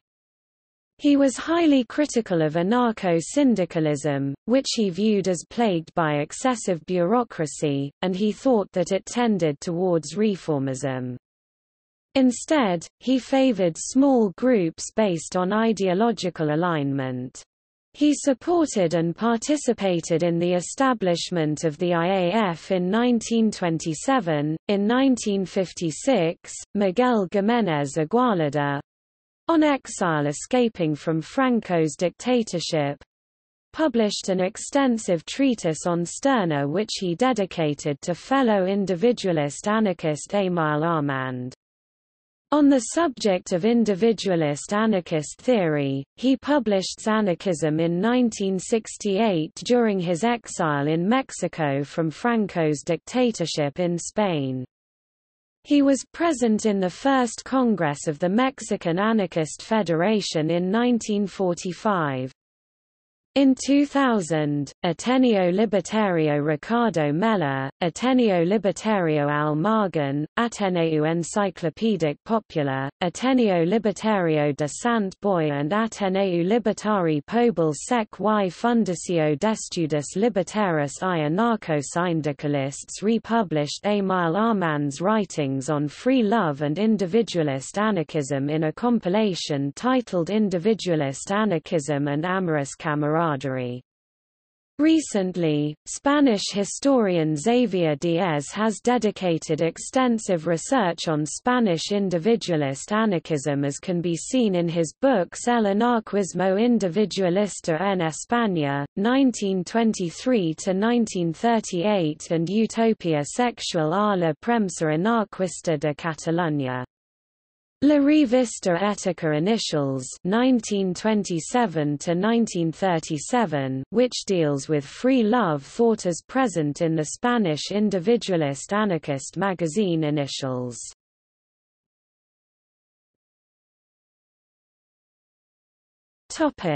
Germany. In Germany, the Scottish-German John Henry Mackay became the most important propagandist for individualist anarchist ideas. He fused Stirnerist egoism with the positions of Benjamin Tucker and actually translated Tucker into German. Two semi-fictional writings of his own, Die Anarchisten and Der Freiheitssucher, contributed to individualist theory through an updating of egoist themes within a consideration of the anarchist movement. English translations of these works arrived in the United Kingdom and in individualist American circles led by Tucker. Mackay is also known as an important European early activist for gay rights. Using the pseudonym Sagitta, Mackay wrote a series of works for pederastic emancipation, titled Die Bücher der namenlosen Liebe, Books of the Nameless Love. This series was conceived in 1905 and completed in 1913 and included the Fenny Scala, a story of a pederast. Under the same pseudonym, he also published fiction, such as Holland 1924 and a pederastic novel of the Berlin boy Bars, Der Puppenjunge, The Hustler 1926. Adolf Brand (1874–1945) was a German writer, Stirnerist anarchist and pioneering campaigner for the acceptance of male bisexuality and homosexuality. In 1896, Brand published a German homosexual periodical, Der Eigen. This was the first ongoing homosexual publication in the world. The name was taken from writings of egoist philosopher Max Stirner, who had greatly influenced the young Brand, and refers to Stirner's concept of self-ownership of the individual. Der Eigen concentrated on cultural and scholarly material and may have had an average of around 1,500 subscribers per issue during its lifetime, although the exact numbers are uncertain. Contributors included Erich Mühsam, Kurt Hiller, John Henry Mackay under the pseudonym Sagitta, and artists Wilhelm von Gloden, Fidus and Sascha Schneider. Brand contributed many poems and articles himself. Benjamin Tucker followed this journal from the United States. Der Einzige was a German individualist anarchist magazine. It appeared in 1919 as a weekly, then sporadically until 1925, and was edited by cousins Anselm Ruist, pseudonym for Ernst Samuel, and Meinone, pseudonym for Salomo Friedländer. Its title was adopted from the book Der Einzige und sein Eigentum, The Ego and Its Own, by Max Stirner. Another influence was the thought of German philosopher Friedrich Nietzsche. The publication was connected to the local expressionist artistic current and the transition from it towards Dada.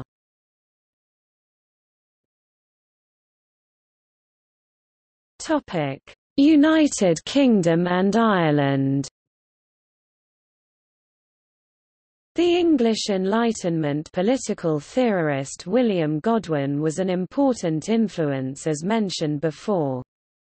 The Irish anarchist writer of the decadent movement Oscar Wilde influenced individualist anarchists such as Renzo Novatore and gained the admiration of Benjamin Tucker. In his important essay The Soul of Man Under Socialism from 1891, Wilde defended socialism as the way to guarantee individualism, and so he saw that the abolition of private property, then, we shall have true, beautiful, healthy individualism. Nobody will waste his life in accumulating things, and the symbols for things. One will live. To live is the rarest thing in the world. Most people exist, that is all. For anarchist historian George Woodcock, Wilde's aim in The Soul of Man Under Socialism is to seek the society most favorable to the artist. For Wilde, art is the supreme end, containing within itself enlightenment and regeneration, to which all else in society must be subordinated. Wilde represents the anarchist as aesthete. Woodcock finds that his most ambitious contribution to literary anarchism during the 1890s was undoubtedly Oscar Wilde's The Soul of Man Under Socialism, and finds that it is influenced mainly by the thought of William Godwin. In the late 19th century in the United Kingdom, there existed individualist anarchists such as Wordsworth Donisthorpe, Joseph Hyam Levy, Joseph Greaves Fisher, John Badcock Jr., Albert Tarn and Henry Albert Seymour, who were close to the United States group around Benjamin Tucker's magazine Liberty. In the mid-1880s, Seymour published a journal called The Anarchist and also later took a special interest in free love as he participated in the journal The Adult, a journal for the advancement of freedom in sexual relationships. The Serpent, issued from London, was the most prominent English-language egoist journal and published from 1898 to 1900 with the subtitle, A Journal of Egoistic Philosophy and Sociology. Henry Moulin was another British anarchist who was notable for his support of free banking. In the United Kingdom, Herbert Reed was influenced highly by egoism as he later approached existentialism. See existentialist anarchism. Albert Camus devoted a section of The Rebel to Stirner.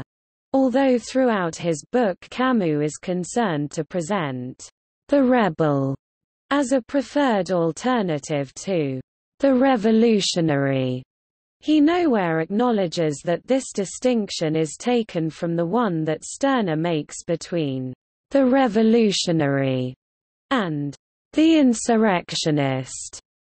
Sidney Parker is a British egoist individualist anarchist who wrote articles and edited anarchist journals from 1963 to 1993 such as -1, Egoist, and Ego. Donald Room is an English anarchist cartoonist and writer with a long association with Freedom Press. Room stated that for his thought, he most influential source is Max Stirner. I am happy to be called a Stirnerite anarchist, provided Stirnerite means one who agrees with Stirner's general drift, not one who agrees with Stirner's every word." An anarchist FAQ reports, "From meeting anarchists in Glasgow during the Second World War, longtime anarchist activist and artist Donald Room likewise combined Stirner and anarcho-communism. In the hybrid of post-structuralism and anarchism called post-anarchism, Saul Newman has written a lot on Stirner and his similarities to post-structuralism. He writes, Max Stirner's impact on contemporary political theory is often neglected.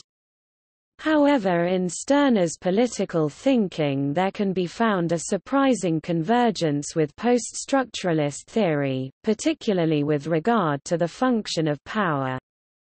Andrew Koch, for instance, sees Stirner as a thinker who transcends the Hegelian tradition he is usually placed in, arguing that his work is a precursor post-structuralist ideas about the foundations of knowledge and truth.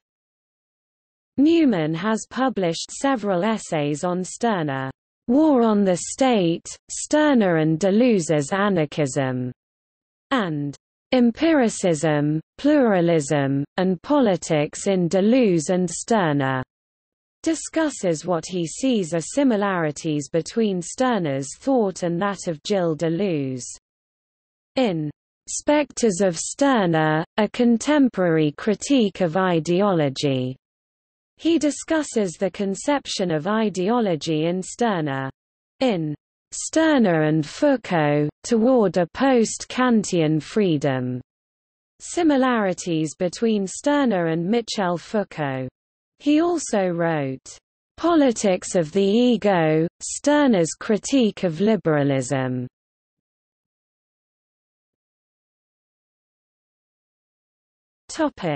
Russia.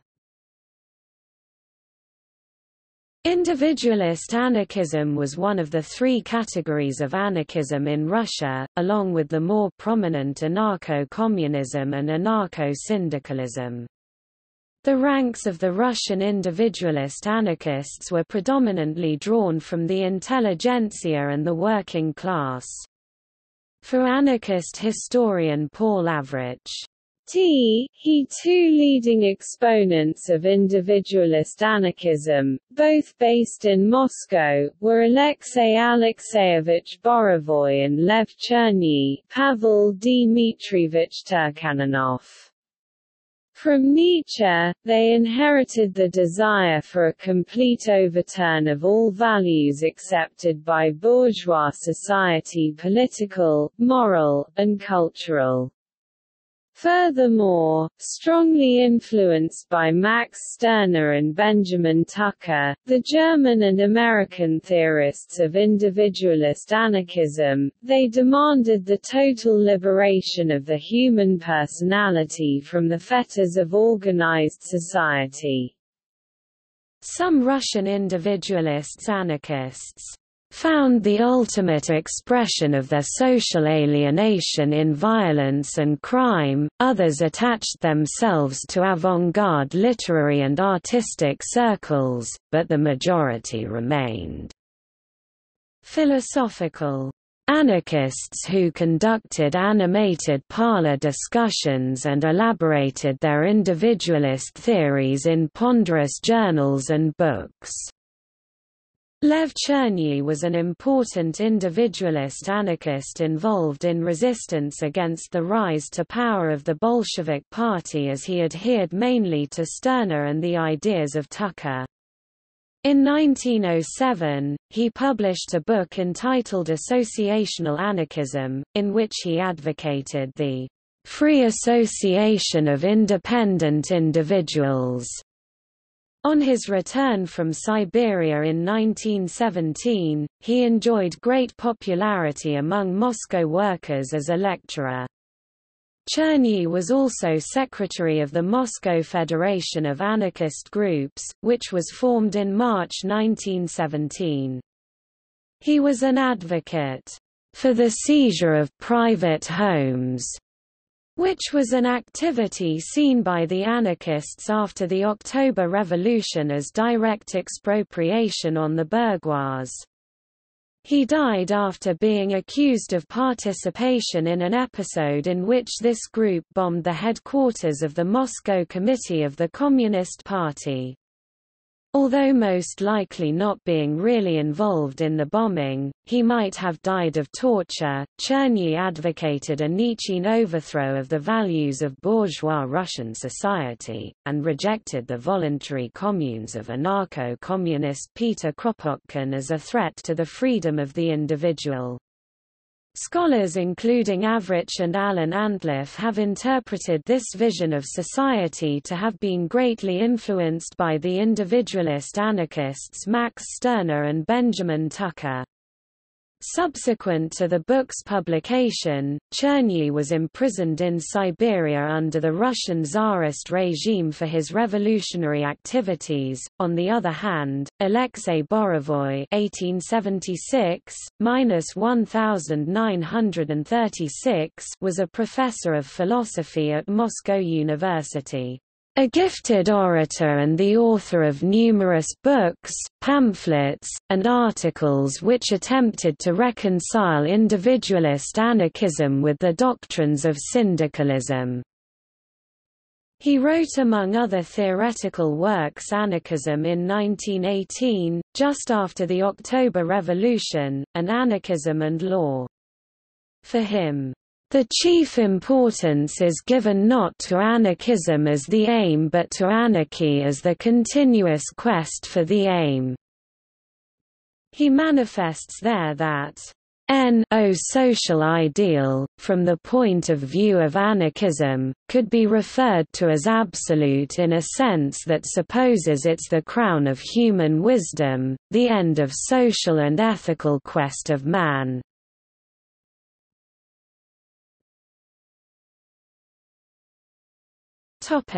Latin American individualist anarchism.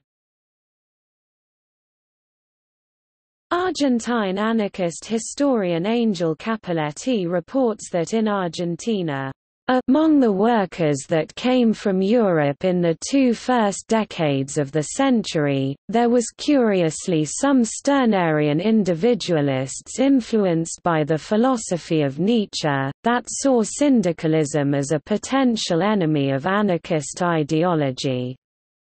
They established affinity groups that in 1912 came to, according to Max Nettlau, to the number of 20.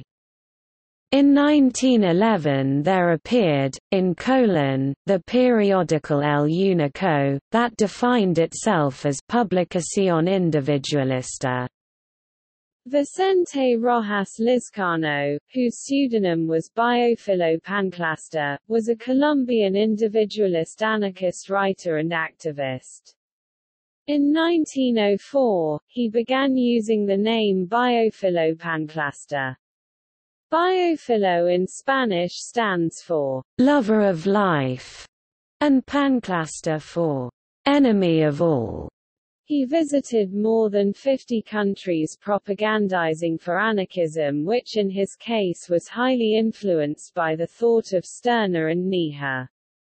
Among his written works there are Siete años enterrado vivo en una de las mazmorras de Gomezuela, Horripilante relato de un resucitado, 1932, and Mis prisiones, mis destierros y mi vida, 1929, which talk about his many adventures while living his life as an adventurer, activist and vagabond, as well as his thought and the many times he was imprisoned in different countries. Maria Lacerda de Moura was a Brazilian teacher, journalist, anarcha-feminist and individualist anarchist. Her ideas regarding education were largely influenced by Francisco Ferrer. She later moved to São Paulo and became involved in journalism for the anarchist and labor press. There she also lectured on topics including education, women's rights, free love and anti-militarism. Her writings and essays garnered her attention not only in Brazil, but also in Argentina and Uruguay. In February 1923, she launched Renaissance, a periodical linked with the anarchist, progressive and free-thinking circles of the period. Her thought was mainly influenced by individualist anarchists such as Han Rinner and Émile Armand. She maintained contact with Spanish individualist anarchist circles. Horst Mattei Kell was a Spanish-language German anarchist philosopher influenced by Max Stirner. In 1938, at the beginning of the German economic crisis and the rise of Nazism and fascism in Europe, Kell moved to Mexico. Kell earned his undergraduate degree, master's and doctorate in philosophy at the National Autonomous University of Mexico, where he returned as a professor of philosophy in the 1980s. He argued that since the individual gives form to the world, he is those objects, the others and the whole universe.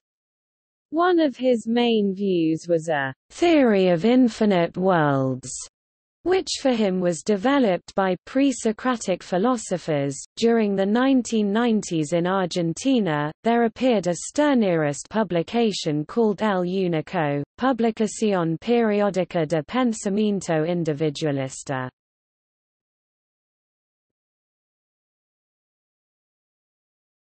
Topic: Criticisms. Philosopher Murray Bookchin criticized individualist anarchism for its opposition to democracy and its embrace of lifestyleism at the expense of class struggle. Bookchin claimed that individualist anarchism supports only negative liberty and rejects the idea of positive liberty.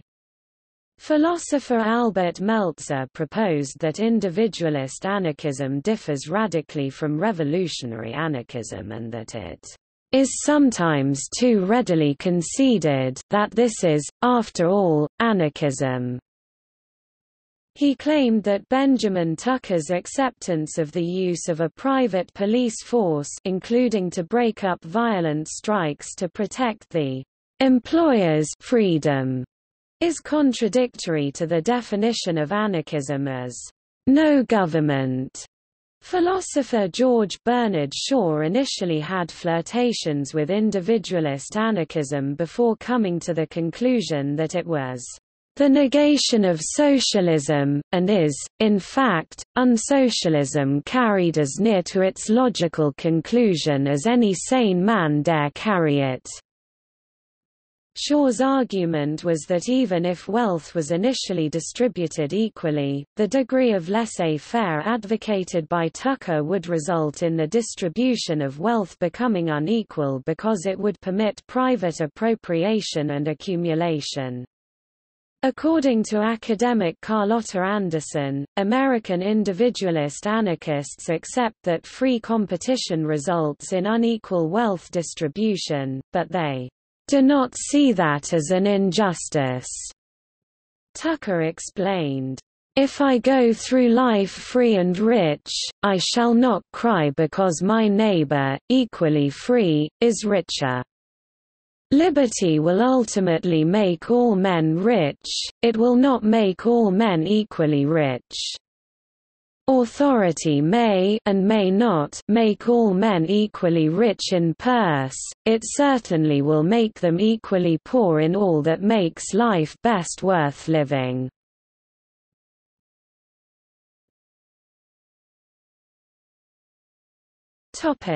Footnotes. The term individualist anarchism is often used as a classificatory term, but in very different ways. Some sources, such as an anarchist FAQ, use the classification social anarchism, individualist anarchism. Some see individualist anarchism as distinctly non-socialist and use the classification, socialist anarchism, individualist anarchism, accordingly. Other classifications include mutualist, communal anarchism. Michael Friedman identifies 4 broad types of individualist anarchism. He says the first is the type associated with William Godwin that advocates self-government with a progressive rationalism that included benevolence to others. The second type is the amoral self-serving rationality of egoism as most associated with Max Stirner. The third type is found in Herbert Spencer's early predictions, and in that of some of his disciples such as Donisthorpe, foreseeing the redundancy of the state in the source of social evolution. The fourth type retains a moderated form of egoism and accounts for social cooperation through the advocacy of market relationships. See for example the winter 2006 issue of the Journal of Libertarian Studies dedicated to reviews of Kevin Carson's studies in mutualist political economy. Mutualists compose one bloc, along with Agorists and Geo-Libertarians, in the recently formed alliance of the Libertarian Left Delta.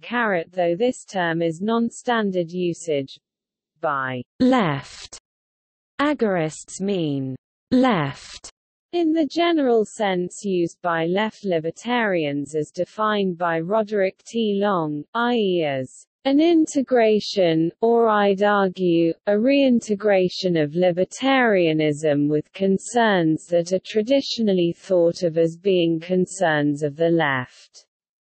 That includes concerns for worker empowerment, worry about plutocracy, concerns about feminism and various kinds of social equality. Konkin wrote the article, Copywrongs, in opposition to the concept, and Schulman countered SEK3's arguments in Informational Property, Logorights. Individualist anarchism is also known by the terms anarchist individualism, anarcho-individualism, individualistic anarchism, libertarian anarchism, anarcho-libertarianism, anarchist libertarianism, and anarchistic libertarianism.